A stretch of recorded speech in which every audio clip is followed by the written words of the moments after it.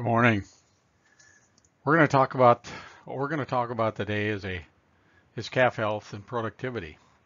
And you might think that with the title, the management equation for calf and health and productivity, we're going to talk about math today. We're not actually, but I want you to think about managing these calves when you're backgrounding, when you're weaning. Think about it in a kind of an equation setting. And so that's what we're going to cover today. We'll cover a little bit on vaccines as well. Just a reminder that you and I that deal with livestock, we have a stewardship responsibility, and the definition of stewardship is careful and responsible management of things entrusted to one's care.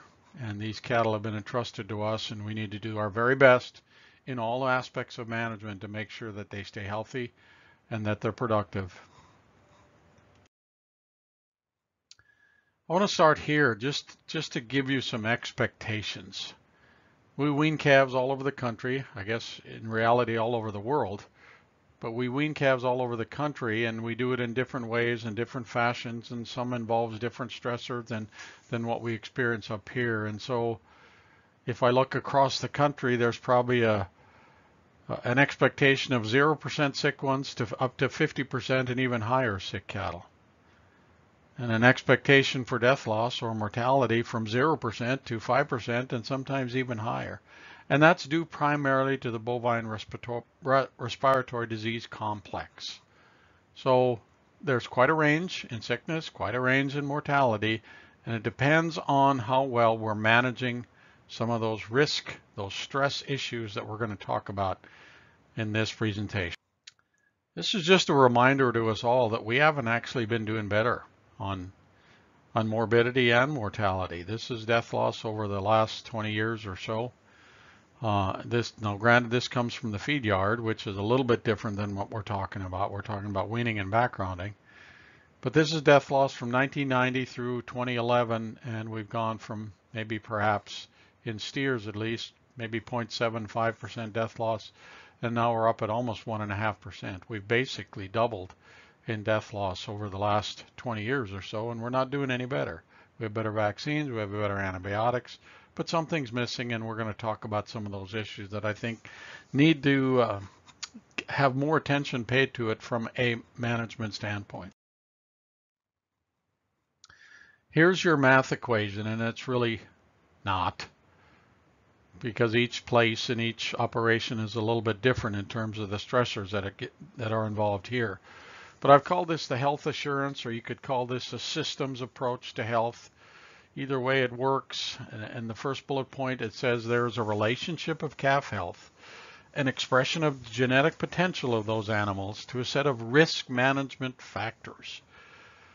And so I put it this way. The second bullet point is calf health and productivity equals, and what I mean by that, equals how well we handle all of those potential stressors that come into the life of that calf, starting when it's born, starting when it's in utero, all the way through to when it's weaned, and actually to when it's finished and goes to slaughter.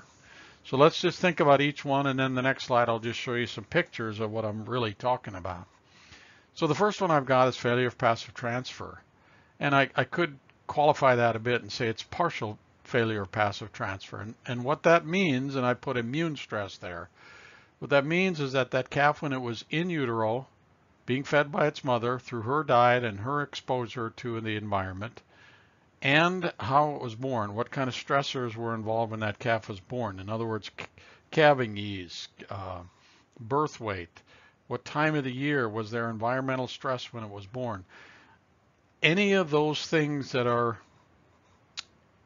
involved with that calf, whether it's in utero or when there were the circumstances as to which it was born, can have an impact on whether that calf picks up immunity from its mother. We call that maternal immunity, that is derived from the colostrum, from that first milk that calf gets up and nurses.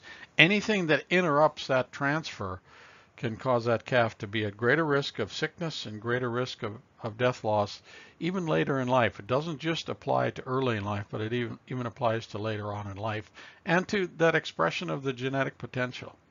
Second one I have is weaning, and I call that a psychological stress, because now I got calves that have been removed from their mother And in many cases, it's still just a companion relationship, as in some circumstances, the milk the nutrition that's derived from milk from the cow is not what it once was. The amount is not there, and so but you still have this loss of companionship, and I would say loss of that pacifier that produces a psychological stress on those calves.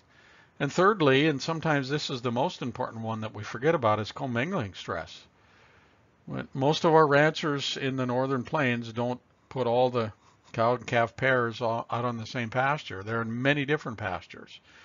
And so under an abrupt weaning strategy, when we remove all the calves from the cows at the same time and put them all in a pen or even a grass trap together, those groups now have to reestablish pecking order, and it's kind of a social stress, and that can bring on signs of clinical disease, signs of respiratory disease just from commingling all by itself. The fourth one I've got is environmental stress. This relates to when those cows calve in the springtime. Is it a difficult environment that they calve in? It also relates to the environmental stress that may be placed on those calves at weaning time. Are we weaning at a time when we've got snow and wet rain and cold and temperature fluctuations? All of those can contribute to an environmental stress. The fifth one I've got is nutrition.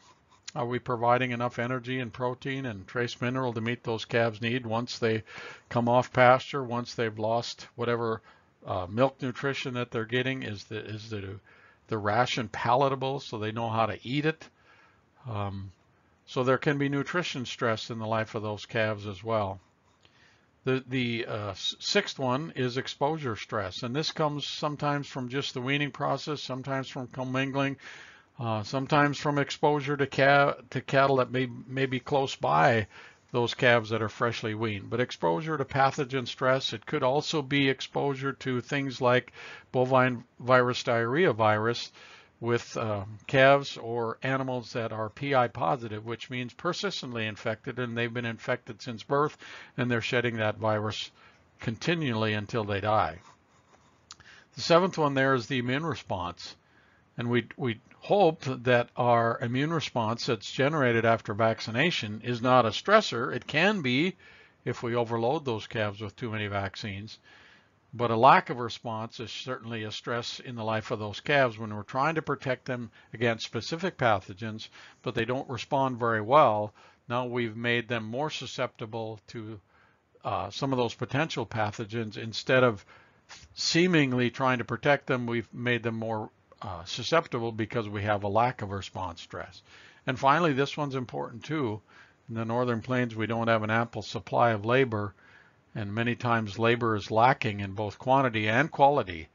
And if you don't have people that know how to take care of cattle, how to recognize when cattle aren't feeling well and need attention, that's a labor stress that is applied in this whole system. So what I'm suggesting here is that when we talk about weaning, when we talk about backgrounding, we have to address each of these issues in some manner. Otherwise, we're going to be disappointed in the results that we achieve. This next slide is just a kind of a pictorial display of all those things I just talked about. And then lower left-hand corner, I've got cow giving birth to a calf, and I talked about in utero environmental stress to that cow, in utero nutrition to that calf, and it makes a difference in that calf's life, makes a difference in the amount of maternal immunity he can pick up when he gets up and nurses. And as well, I've put in their birth weight and calving age. Is that calf born with assistance or without assistance, or even without assistance? Was it a difficult birth which causes that calf to not want to get up and nurse right away and get all the maternal immunity that he needs and requires in his system so that he stays healthy and stays productive throughout his entire life? And that scenario can apply to the calving and the weaning season as well. The calving season, if there's environmental stress in that cow's life, in that calf's life, when that calf's being born, that prevents him from getting up and nursing and getting maternal immunity into his system, just like I said. And the same holds true for the weaning season. Are we weaning under environmental stress with rain and wet and difficult pen conditions, which puts more stress on those calves' lives? And in many cases, what I just talked about with the calving and stress during that time, we can have calves that are sick when they're really young. And that's displayed with that picture in the top there, in the middle of the top. But we can go beyond there and keep piling on, if I could use that term. How do we wean those calves? Are we weaning them into an environment that they're totally unfamiliar with? Are we trying to low stress weaning with the cows close by? Um, so there's a number of different things that we can utilize to take some of that stress out of this weaning procedure, and sometimes maybe it's later weaning that helps remove some of that stress when the milk supply from the cow is dried up to a point where they really are more interested in finding their own feed, that can lower that weaning or that psychological stress. This little picture here is a reminder that commingling can occur even on ranches of origin. When we bring calves that have not been together during the suckling phase, we bring them and throw them all together at one time. One of the ways to avoid that stress is to actually feed cows and calves the entire group together, so that over a period of time, maybe it's a week's time, the calves get used to one another that they haven't been used to for the suckling phase, and they're eating along with the mothers, so they're learning how to eat.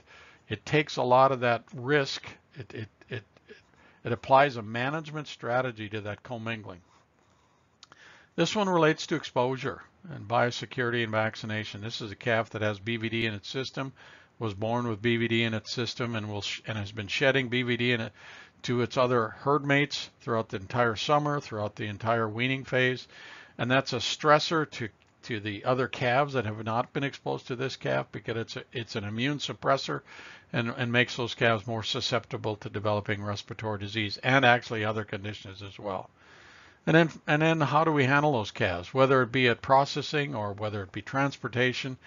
Are we applying low stress handling techniques to those calves such that we don't end up with a picture like this, with a calf that's now been weaned in the feedlot? We're trying to get it to grow and gain and express its genetic potential with the feed we provide, but it's not coming to the bunk because it's sick. So those are things that I want all of you to think about as you go through the weaning phase, as you go through the back running phase. Have I addressed all of those issues? You see, this is a systems approach to health, and it doesn't start the day you wean. It started a long time ago. When the cow was pregnant, when she calved, when you weaned those calves, how you weaned them, how you handled commingling, how you handled exposure to other pathogens, and how you handle them during even transportation and processing. So think about all those things when you're, even for this year, but even for next year. You have to start planning ahead for next year as well. I just put this slide in there just to remind us of the impact of stress, and I've got a funny looking Star Wars image in the upper left-hand corner of this slide, and it's a picture of what we call a dendritic cell. And that just simply means that this cell that all of you have in your own body is the cell that processes the bad bugs that you might be exposed to, or the bad bugs that you've received through a vaccine.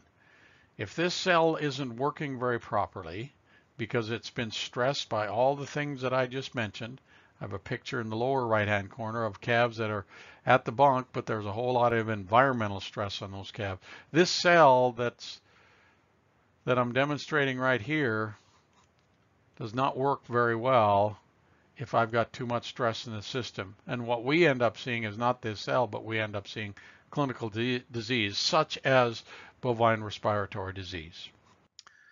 I'm going to throw this out for just some conversation, because this is trying to highlight sometimes we look in the wrong places for trying to solve problems. This is a bull test station.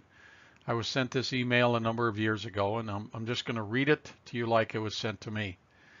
As per a vaccination protocol sent to the bull test years ago by someone at the vet school, incoming bulls must be vaccinated 2 to 3 weeks prior to arrival. That makes sense, of course. We're trying to boost that immunity to a level that will prevent an infection and hopefully clinical disease caused by these pathogens right here. IBR, PI3, BRSV, BVD type 1 and 2, and then also Mannheimia hemolytica, Pasteurella multocida, Histophilus somnus. We do call it Histophilus somnus anymore instead of Haemophilus. And then Clostridial 7-way. Not that Clostridial 7-way is a respiratory condition, but they're giving all these vaccines at the same time, which you could call into question. Maybe it's too much at once. But we're trying to prevent these pathogens from producing clinical disease. So they're vaccinated 2 to 3 weeks prior to arrival.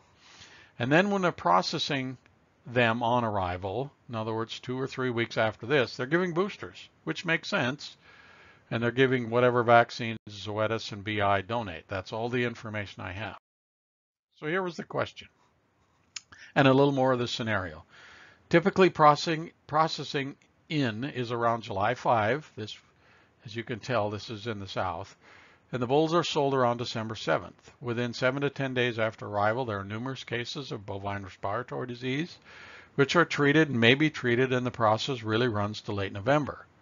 So the question was, if the protocol pre-arrival and at processing was an intranasal administered vaccine, like TSV2, and an intramuscular or sub-Q Mannheimia, Pasteurella, plus Clostridial, and omitting the Haemophilus, would there be less BRD? I would appreciate your advice. There's some hints in there, and I'm just going to tell you right now that vaccine protocols almost are never an issue, okay? Hopefully we can come back to this one and talk about what the real issue is here in this case report. Just going to talk about this a little bit because this relates to disease, and it relates to the immune response.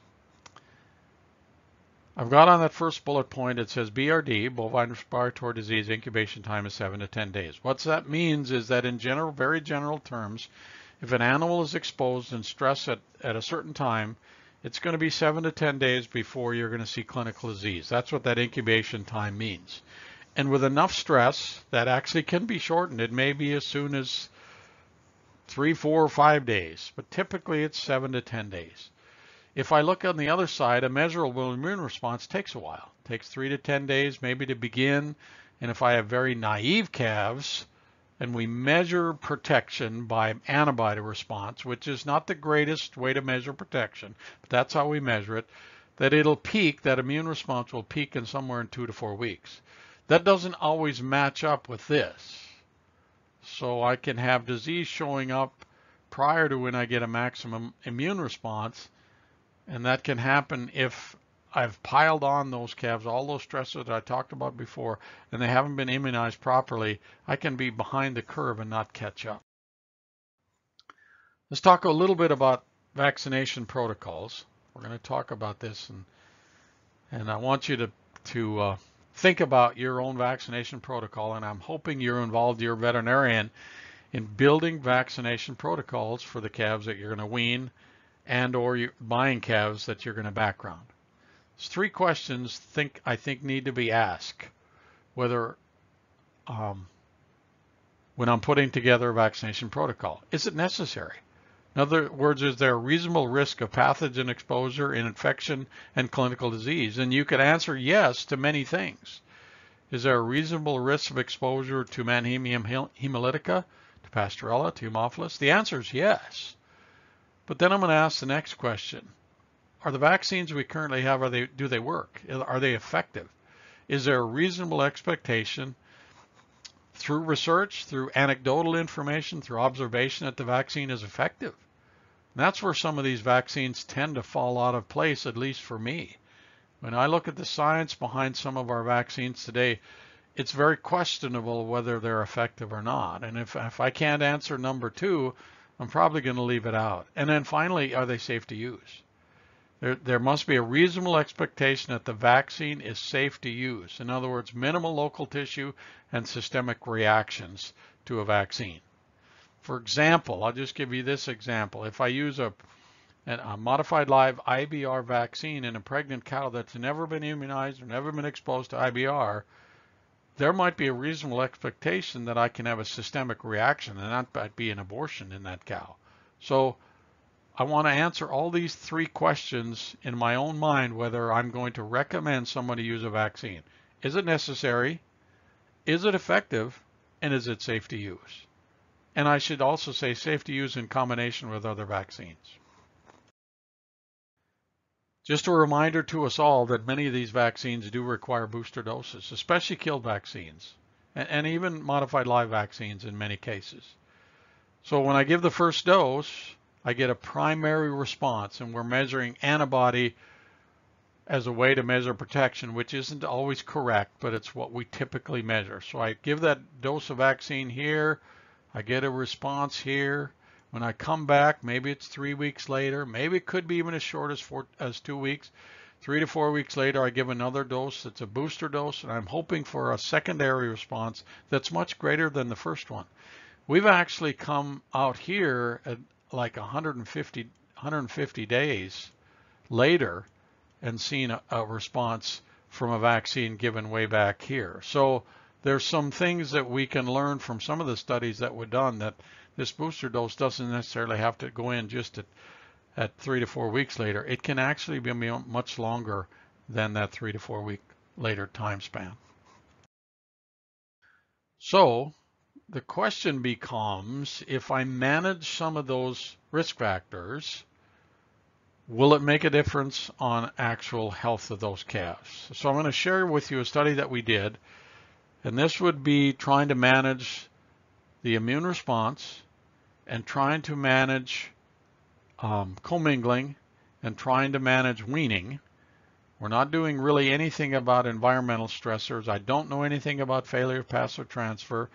I don't know really a whole lot about nutrition stress. I'm not sure about the labor stress, but we're trying to measure or trying to manage some of these stressors that I talked about earlier. Does it make a difference or not? Many of you are familiar with the Weanvac program. It was an old SmithKline Beecham, then Pfizer, now Zoetis program, where calves have to receive certain vaccines and have to be weaned for a certain period of time. And so we're going to talk about a trial that was done way back in 2003. The cattle in this study originated in the southeast USA, were purchased at the Joplin Regional Stockyard in Carthage, Missouri during December 2003. Cattle were trucked to Decatur County Feed Yard in Oberlin, Kansas, where they were fed until May, and then at that time it was an XL plant shipped to Dodge City, Kansas for slaughter. The original intent was to have 4 treatment groups in here. The treatment 1 was controls. Those were unweaned calves of unknown health history at the time of sale. There was a T2, which was the actual Weanvac program at that time by Pfizer. Calves were weaned for at least 45 days prior to sale. They were bunk broke and tank broke or water broke. In other words, they knew what they were and had received vaccinations according to Pfizer's SelectVac program. T3 was a pre-vac program without the weaning, and there turned out there was not enough calves in that could be purchased at that time, and so that treatment group was eventually dropped out of the analysis. And then there was a T4, and that was basically identical to T2, the Weanvac program. It was just a different company-sponsored weaning program. Again, those steers were weaned for at least 45 days and then qualified for another health program. Just going to show you the results related to health. On the calves, here's T1 right here. This is T1. Calves of unweaned with unknown health history, they ended up with somewhere around a 42.63% morbidity or sickness rate. The calves in both of these other Weanvac programs were about 15%. So in other words, what this is telling us is that these calves were 4 times more likely to become ill than calves that were in these other weaning programs. Okay? Very significant statistics right here. Okay? So what's the difference between these two? Well, we know there's a vaccine difference and there's a weaning difference, right? So that actually seemed to have made a difference in the health and productivity of these calves. Broke that one down just a little bit further because I wanted us to look at what really goes on in a feed yard. This is the T1 calves here again. And these are the steers that were pulled one time, about 26.3%. Some of those same steers had to be pulled twice, about 9%. Some of them had to be pulled 3 times, and that's 7.4%. Here's the other 2 Weanvac programs, 13%, 1, 12%, 3, and 3. So it gives you a little bit of breakdown of of the health status, how many actually had to be pulled twice, how many pulled 3 times, based on those different treatment groups. So here we've got unweaned, unknown health history versus those weaning and wean vac programs.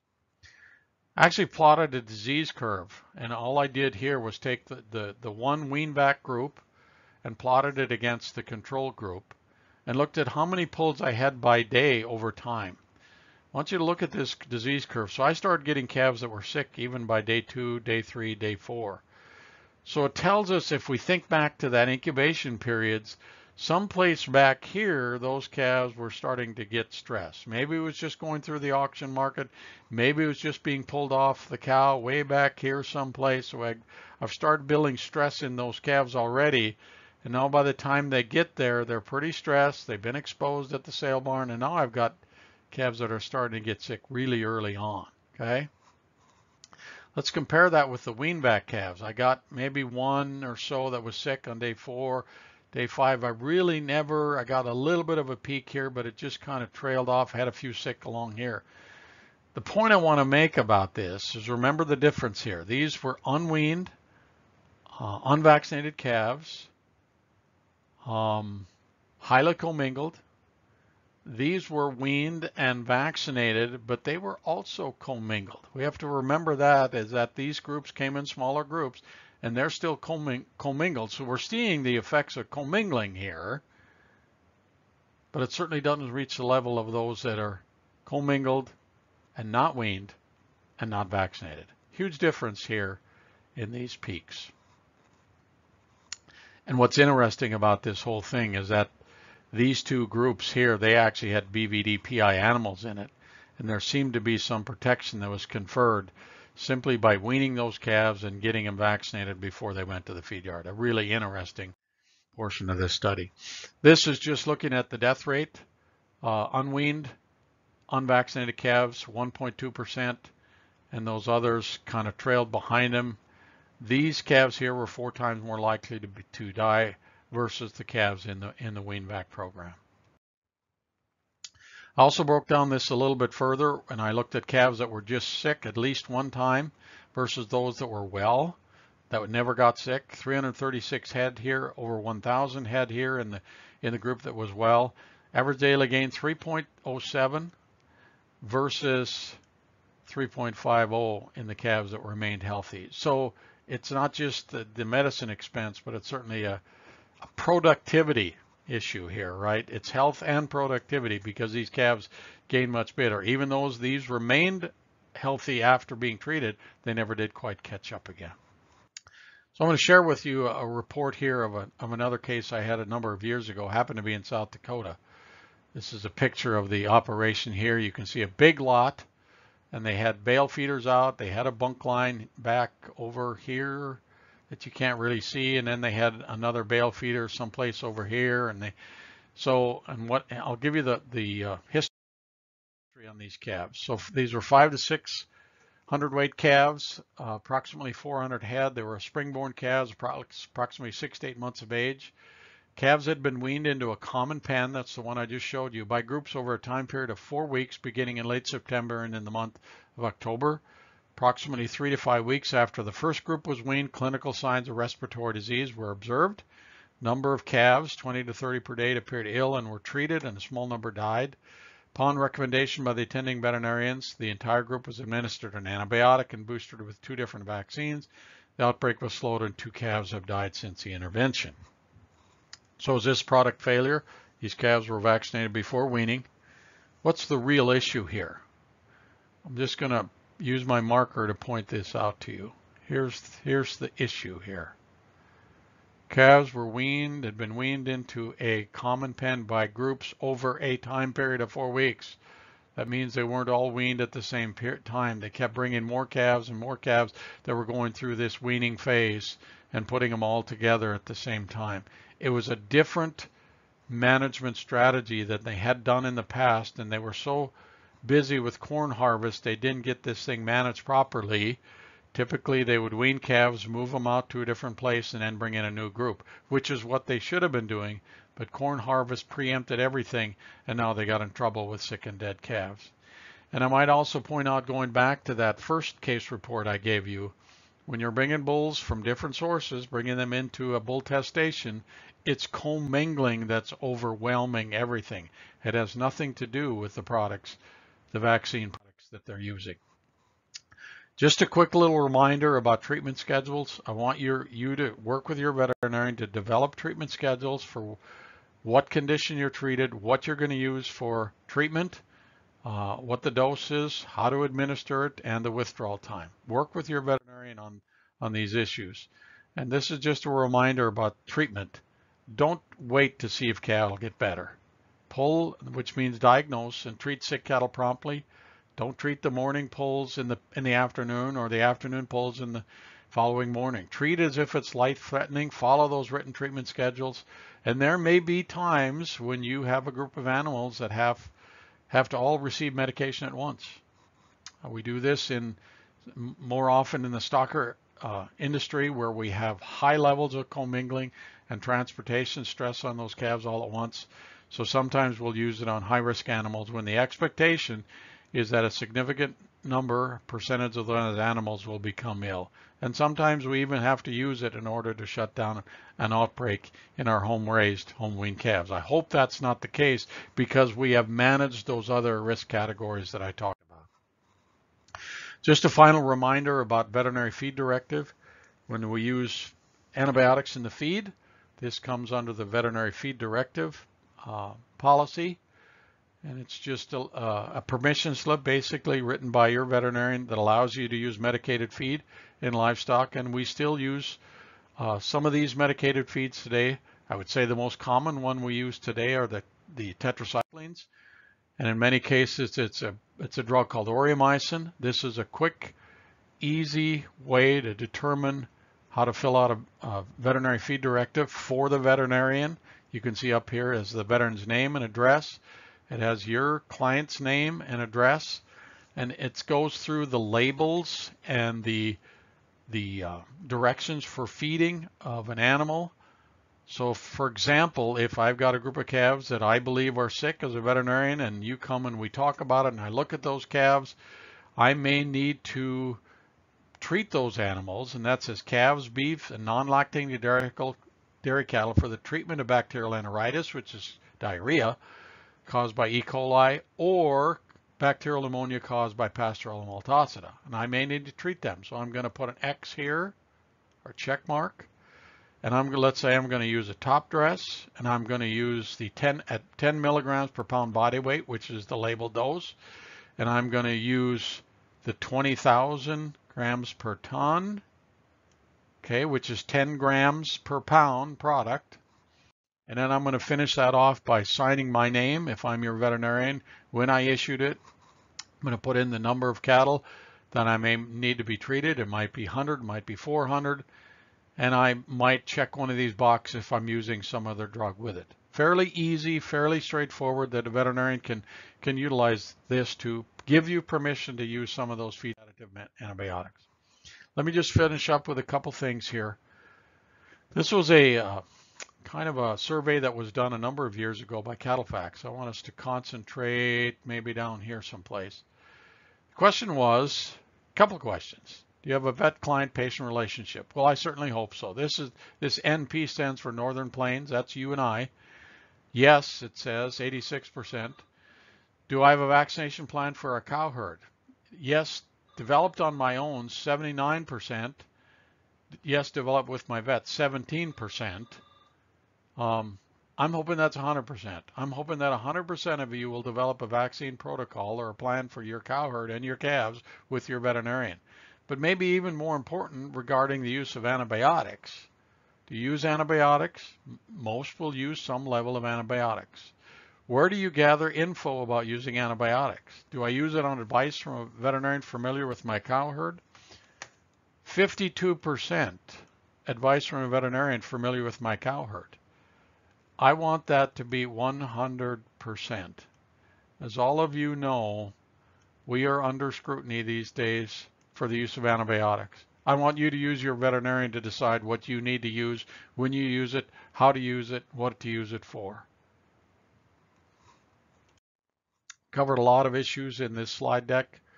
Just want you to remember that the management equation, when we're talking about health and productivity, revolves around addressing all of these issues here in one way, shape, or form. If I've had trouble, try and identify which of these issues here is still causing you trouble as it relates to health and productivity. Thank you for listening. If you have any questions, you certainly can contact me either through email, cell phone, or through NDSU. Thank you.